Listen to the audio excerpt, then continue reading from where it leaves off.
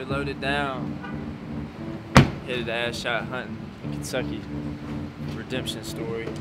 Had a good year last year. We got a lot of good bucks on camera. We're gonna get it done. Oh, you need some money for diesel? Yeah. You gotta get this money for diesel. First pit stop. I don't drive. I make him drive. I pay for fuel, but he's gotta drive. So. There's two, Toby. Huh? About to find our food. Yeah, we have per diem too. Boy, needs a lock dang truck.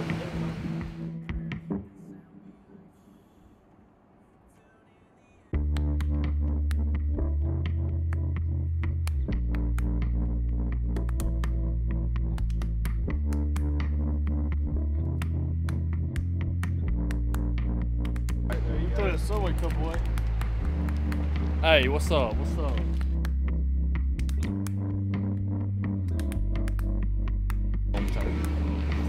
What? I wore this shirt just for filming today. Can you believe that? It kind of pops out.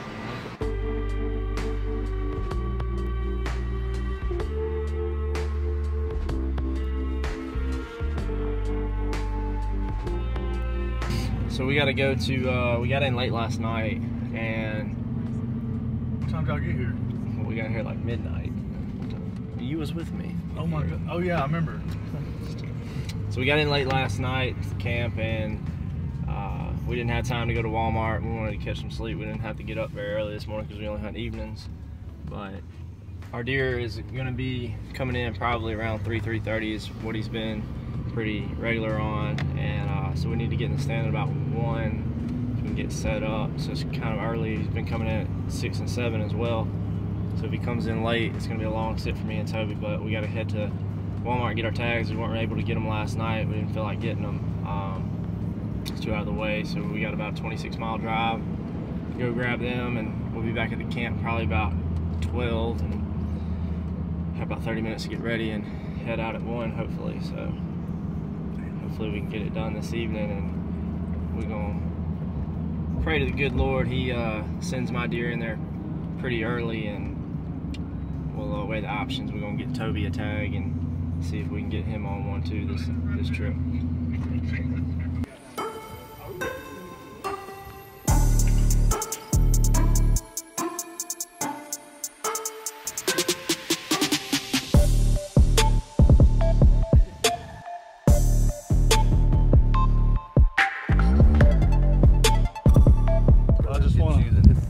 Congratulate all y'all being able to stay in camp with me tonight. Yeah. I'm gonna head on out here and do this thing, so I'll see y'all when I get back. What you gonna do? Shoot something. Shoot something, kill something, right? That's right. It's opening day at Ass Shot Hunting in Kentucky with our good friend Gary Kinder. We come up every year with him. It's our second year actually, so I can't say every year, but it will be an every year tradition. But Daniel was real successful last year. Bo was real successful. We've seen a lot of bucks, and we know there's a lot of bucks. And Gary's put his work in, and now it's up to us to put our work in. So we're gonna get in the stand. It's about 1 o'clock, 1:30, and they're coming in real early, overcast day. Hopefully we can get it done pretty quickly. Yep, Well said. everybody's got a couple picked out. Y'all. Bows are about as good as they're gonna get them right now. Oh. Yeah. You shooting your straight? Got that extra release, don't you? I do have that extra release. Mine's actually got an arch to it. When I shoot it from release, it does that. Yeah. That's what we all hope they do. Yeah. We got an extra release we're bringing. We don't want to jinx anything because everybody knows my shooting skills in the past. But if the good Lord is with me today and allows me to shoot right, hopefully Toby will be able to sling an arrow at 1 right after me. And he's got probably a bigger challenge than I do shooting my bow because I don't know why the kid left his bow at home, but we're going to try to make it work. I offered Matthew some to rub in his beard. He didn't want it. That stuff will make it grow. You could rub it in your head, your beard, your chest hair. I can grow a beard if I get it. It'll help it grow faster. Be shiny and fresh like this. Get the luck of the Amish. Kind of like the luck of the Irish, but not. Gary, just so you know, Potter said if everybody kills a deer here, he is shaving the beard. I'm getting paranoid, bro.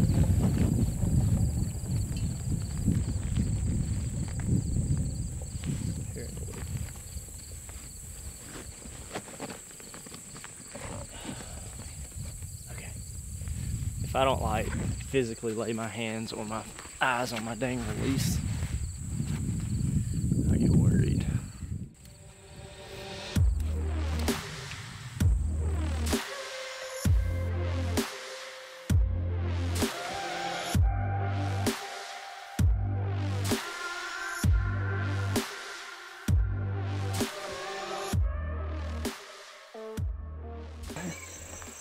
I told you this thing was huge.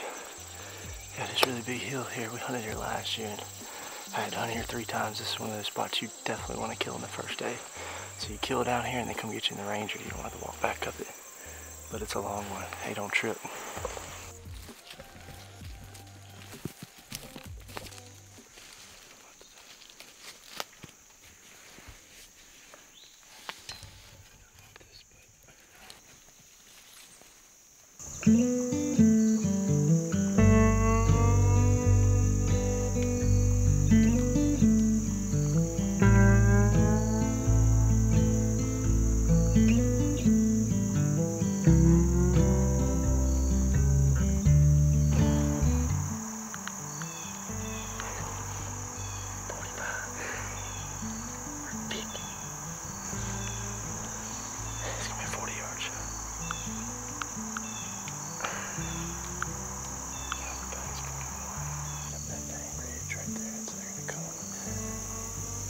So we just made it down the hill and we finally got set up. We're in not what we're used to sitting in. First off, we're in a double 2-man ladder stand, looking over this creek bottom. We got our corn pile over there. Kentucky's a legal bait state. But this tree's so big we can't get another set on it. So we're having to work out of this 2-man ladder. So we've got stuff everywhere, so it's gonna be a tight squeeze. This deer's been pretty regular. He's a super wide 8 pushing a 9 if you can get a ring on it, but he's a super wide 8. He's a solid deer. We come down the hill, there's already 3 or 4 does in the corn piles, so they weren't really spooked at all. They just kind of got out of here, kind of slowly checking things out. Knowing something wasn't right, I guess, but he's been coming in here pretty regularly, about 3:30. He has been later. It's been pretty overcast. The temperature's dropped. We're hanging around 72, 73 degrees today. It's been about 85 to 90. Hoping that doesn't really mess them up. They were still in velvet three days ago. I'm sure they're working it off a little bit. We're gonna hope that doesn't affect them or change them much. But it could be a quick sit. It's about 1:45 now. It could be an hour from now. It could be 6 hours from now. But we'll see soon enough. We're gonna try to do the best we can with what we got. It's a relatively long shot. Nothing that, we're not prepared for, but we're coming in expecting a little bit shorter shot of the corn pile, but it's a long 35, let's say that. But shot should be around 40 yards, but nothing, I'm not really worried about it. I'm just gonna trust our equipment, make a good shot.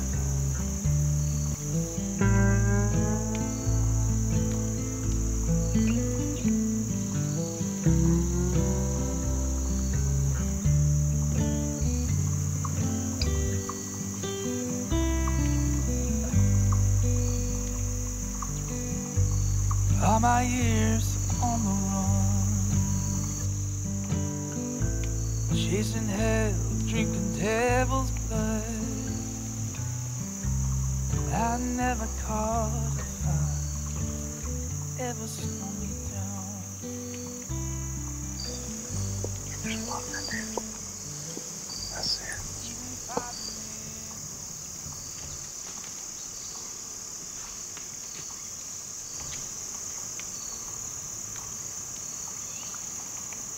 It's got a lot of white on his belly. It's a small little basket rag.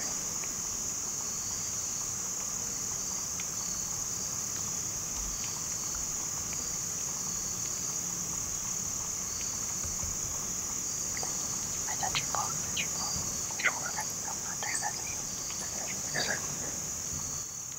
I need to stand up. I don't know what I'm doing right now.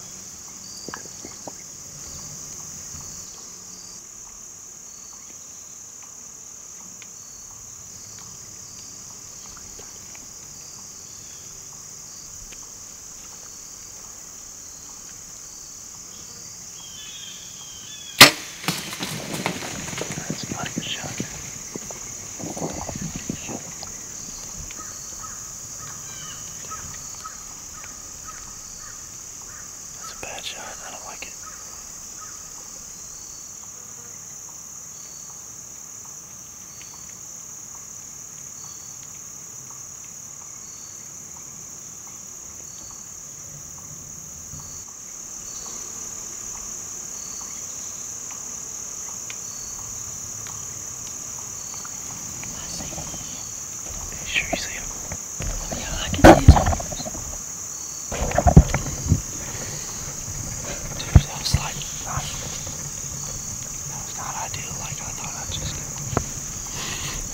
about that shot. I thought you said if he's going away from you, you're putting it right up his butthole, and I think I accidentally put it right up his butthole. Dude, give me some, man. I'm not gonna celebrate till we know, but I think I see his rack over there. That sounded like it went down.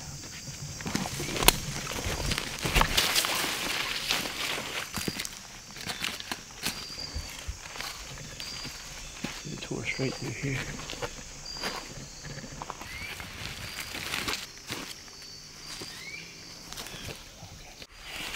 Well, we know we got blood. You want to go see if he's up here? He's down, I'm telling you, man, he's laying right there. Alright, let's go.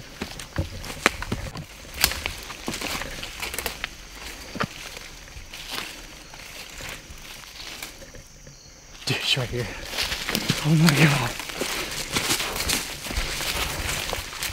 He's still in velvet.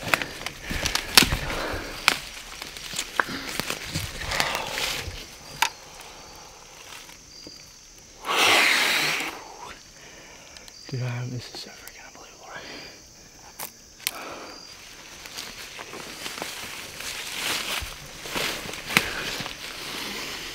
The worst, best shot of my life. Oh my god. Stud, bud. Look at this stud. Insane, man. It's so surreal. I don't even know what to freaking say. I felt like me and Toby was fighting all odds this evening. We got in the stand. This big boy's he's our #1 target buck, and he's been pretty active. And like I told you, 3 o'clock, 3:45. About 3 o'clock, we get blown at by this deer. We didn't have a clue what it was, and we just thought it was him. And we fought that all evening. Just had the Ozonics on, cut it off. Had the Thermacell on, cut it off. Trying everything. You know, we took care of our scent preparation, and we're down in this creek bottom, and the wind swirling, and we just felt like there was nothing else we could do, and we kept getting blown at by these deer. We probably got blown at by 3 or 4 different deer, and deer come in, they was getting sketchy and sketched out. We had these 2 does in there in the corn, and they I'm sorry, it's been a long time coming, a lot of struggles, but 2 does in there, and they was staring, and we knew they was looking at something, and sure enough, we seen this piebald buck come in. He didn't hang around very long, and we're sure that it's because this big boy was coming in, and we was looking at it, and another buck was coming in, and Toby said, "Matt, that's your buck." And I look, and I said, "Uh-oh, I gotta get up." So I had to stand up, and it's hard quartering away, and I was gonna try to run it up in his rib cage here. And me and Toby just talked about how he would shoot a deer if he was facing straight away. He said he'd shoot him right up the butthole, and I'm not gonna say I did it on purpose, but I'm glad it happened, because we're looking at the corn pile. So he made it about 80 yards, and he barreled up, and he's a fine 8-point full velvet buck. He's losing some velvet over here, but this is a beautiful deer. I'm so glad it happened. I can't thank Gary Kinder enough for putting in the hard work and finding these deer for us and putting us on them. And I can't thank Toby enough for being there for me in my first big velvet Kentucky stud bow buck.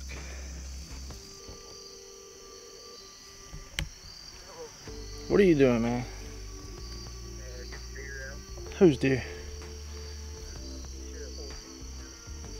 A deer? You skinning one? Well, I quit, man. I'm tired of missing. Again, man. Just take me home. For real though, whenever you can load that Ranger up, I'm not walking out of here with this big joker. He's laying here like 80 yards from the corn pile.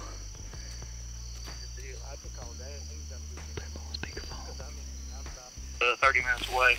Yeah, I left the Ranger. You're good. You're good. We just Which one did you kill? the biggest one out here. What do you think I'm trying to do? Oh, I don't know. Did you kill the big 8-pointer or the big wide one? The big white one. Almost just didn't think it was gonna happen, and they finally come in, and Toby said, "Dude, that's your buck."